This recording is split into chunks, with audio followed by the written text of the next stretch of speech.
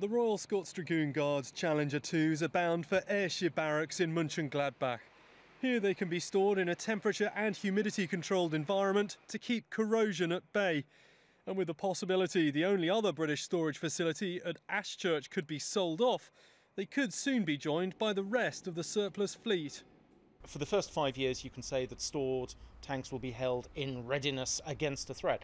After about 5 or 6 years, when they lose commonality with the current fleet and so forth, after a while someone's going to walk around the warehouse and go, and we're heating this at how much cost a year?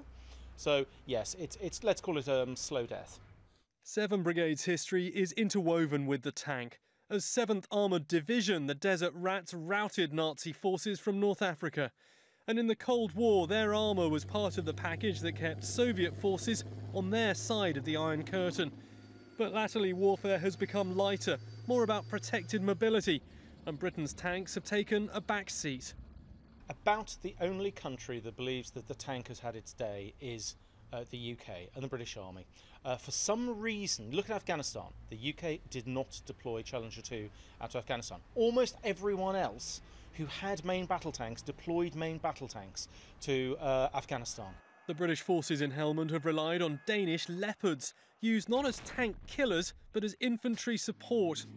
And even if the Challenger 2 didn't make it to Afghanistan, the British Army isn't getting rid of them all just yet.